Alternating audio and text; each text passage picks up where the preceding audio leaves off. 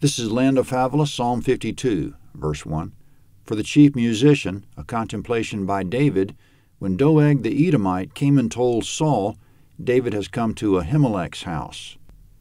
Comment in 1 Samuel chapters 20 and 21, David was on the run from Saul, fleeing the country. Along the way he got help from Ahimelech the priest. Ahimelech gave him bread and a sword.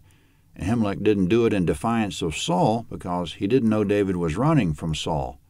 A certain Doeg the Edomite was there. Later Doeg reported it to Saul, and Saul ordered Doeg to kill Ahimelech as a traitor and all his family, and to wipe out all the priests of Israel, which Doeg did, but one of the priests did escape. So long story short, Doeg sided with the wicked and committed mass murder. There are several lessons there. We should be suspicious of evil authorities. We shouldn't pass on information against the innocent. We shouldn't comply with an evil order, and we should know God so that we don't confuse evil with good.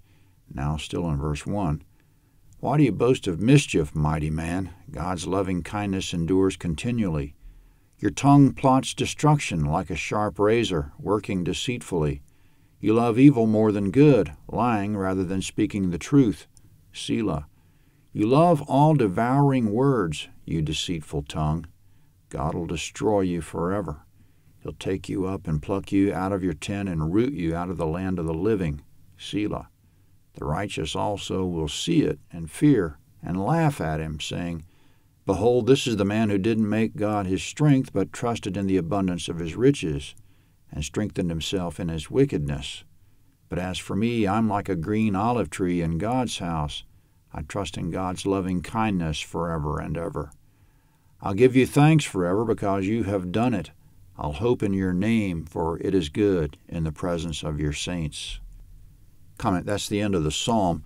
Parts of it don't exactly match up with what we know about Doeg. So far as what's recorded, Doeg didn't boast of the mischief that he did, as in verse 1, or love lying rather than speaking the truth, as in verse 3.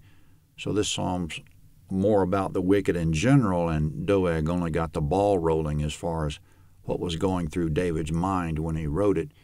In verse 1, since God's loving kindness endures continually, we should do no harm to anyone. If we do harm anyone, and God's continual loving kindness is on that person that we just targeted, where does that leave us? Let's wait on God's judgment against them. Vengeance is mine, he says, Deuteronomy 32:35 and Romans 12:19. In verses 1 to 4, marks of wickedness include boasting of mischief, that is, doing evil and bragging about it, plotting destruction, working deceitfully, loving evil more than good, loving lying rather than speaking the truth, loving devouring words, and a deceitful tongue, which is a misleading tongue. In verse 5, God will destroy the wicked person forever. He'll root him out of the land of the living.